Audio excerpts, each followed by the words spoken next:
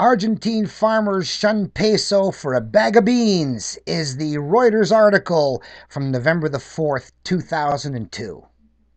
Argentine farmers shun peso for bag of beans by Damian Wrocławski, Sunday, November 24th, 2002, by Reuters magazine, Buenos Aires, Argentina. In Argentina, where economic chaos has given birth to 11 different currencies issued by cash-hungry local governments, farmers have found a bushel of soybeans is worth more than a bag of banknotes. And every one of those 11 currencies is helping out a bit, as long as they can all be pegged to the time standard used by the trucking groups. So, Reuters says, in a bankrupt country where a massive debt default and a freeze on bank deposits have made credit non-existent or prohibitively expensive, farmers in what is still an agricultural powerhouse have found a currency strong enough to buy a car or even an apartment. Grains, and in huge amounts. So, saying they've found a currency disguises the fact they created their currency themselves. And it misleads that the currency is grains when it is receipts for tons of grains. Some of their time créditos at the markets are based on chickens, so why doesn't the reporter say that their new currency is chickens? So Reuters, newspaper and TV ads invite farmers to, quote, make your harvest worthwhile, unquote, by buying trucks, tractors, and agrochemicals with their agricultural output, now valued in safe haven dollars on the international markets, while the rest of the country has to make do with devalued pesos and weak provincial currencies.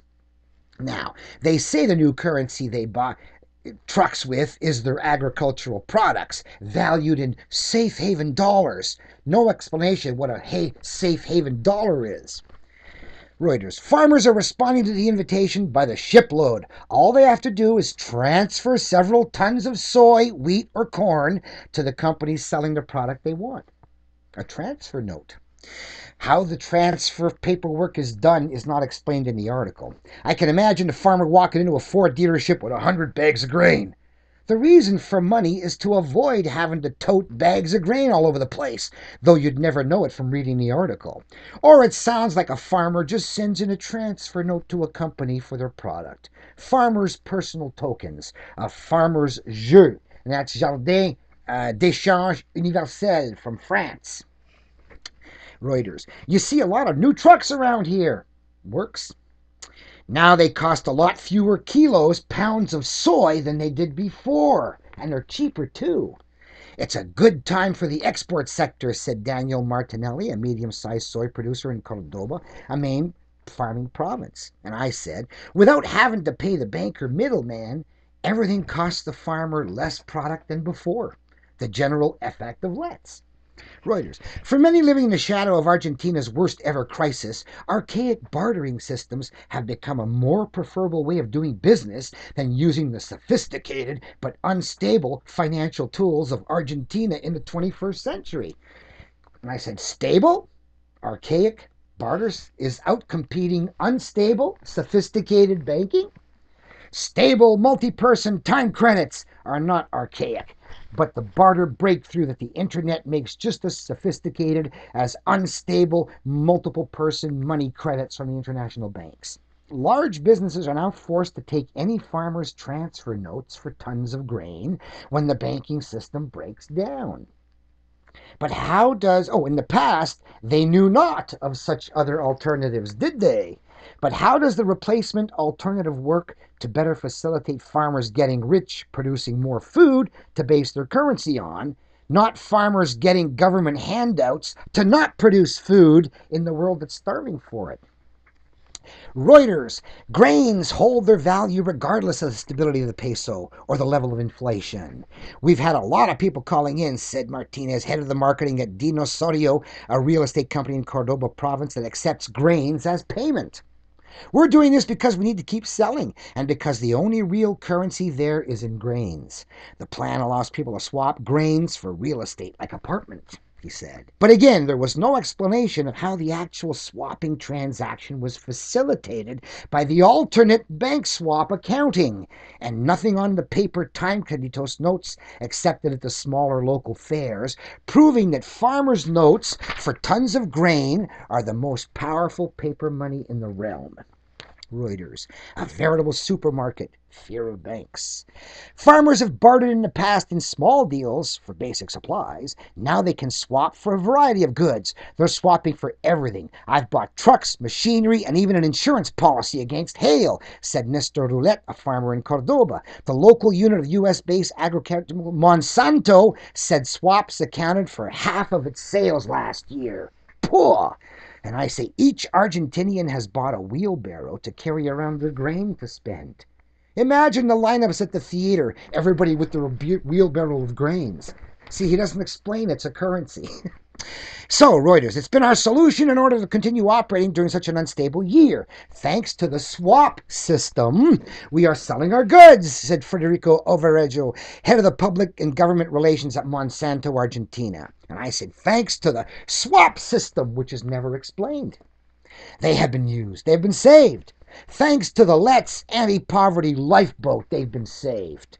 Thanks to Heloisa Primavera and her trucking, the Red Global the Truck Group, they've been saved. Reuters. In the last fiscal year, Monsanto took in enough grain through swaps to fill 22 ships, each carrying 50,000 tons, for a staggering total of 1.1 million tons. Depending on commodity prices in the coming months, next year the number of ships could reach 44, representing around 80% of Monsanto's local sales in alternate currency. So that's 1.1 million tons for just Monsanto. That grain is being mentioned as their international numeraire standard. Like I predicted, accommodations would evolve as the international numeraire for personal internet trading. Does not detract from the fact that other farmers are also issuing personal alternative currency based on chickens and cattle for local consumption, if not yet for international distribution. Reuters. U.S. car automaker Daimler Chrysler said Argentina's farmers can now buy cars with grain to help the ailing auto industry. Gee, why not do that in the States? Farmers who have seen a spurt in earnings due to devaluation fear putting profits in banks due to a freeze on deposits put in place to protect the fragile banking system. The freeze has been partially lifted as of Monday, November 25th. The farmers I know have almost no money in banks apart from what they need to pay operating expenses. People are afraid of what could happen. Commodities offer the only protection against financial uncertainty right now, a trader said. Firms like Monsanto, Bayer, Ford, Toyota, General Motors, among others, accepted 3.5 million tons of grain for part of their sales, according to private data. Despite the large volume of grains being accepted for businesses not dedicated to the grain trade, the goods are not handed over directly to the company. Instead, farmers negotiate the amount of grain they must deliver and to which port. So I said, finally, an inkling of the paperwork involved. Farmers don't need wheelbarrows anymore when they go shopping. But how do the ordinary citizens go shopping without their wheelbarrows of grain? Reuters, the payment can be made without the transfer having to transform the grains into pesos and conduct the transaction through a bank, said Mario Gilbert, a commercial manager at Toyota. And I say, throughout all of mankind's history, the economic bottleneck has been farmers having to convert their grain into banknotes as collateral for loans to conduct transactions through the bank, giving banks complete control over the prices farmers could be ripped off with. Thanks to the alternative mystery swap system, they cut out the middleman and keep it all for themselves, with only a fair one-time service charge to the operators of the alternative mystery system who facilitated the transaction. Reuters, the growth of the swap business has forced many companies to follow the local grain market on a daily basis.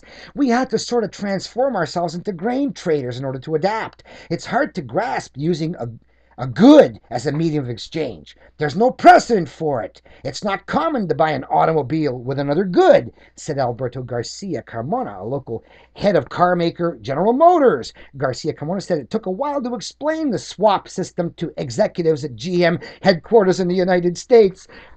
JCT, so what's so hard to understand about a receipt worth a ton of grain when you know the worth of the ton of grain on the world market? But if the American automakers had started accepting tons of grain 7 years ago, like in Argentina, they wouldn't be broke now. So Reuters, agricultural machinery firms like John Deere, Deutz in Germany, New Holland receive grains for about half the machinery they sell. It's the only type of financing that exists on the market because the state banks don't offer credit lines, and those that our own firms used to offer no longer exist, said Eugenio Valencio, head of the Association of Argentine Tractor Makers. And I end by saying it's the only alternative to the financing by state banks, and no one bothered to explain how that alternative mystery bank worked, so others could follow their example. I would think Canadian farmers would also love GM and Ford to accept their IOUs for wheat that they now can't sell.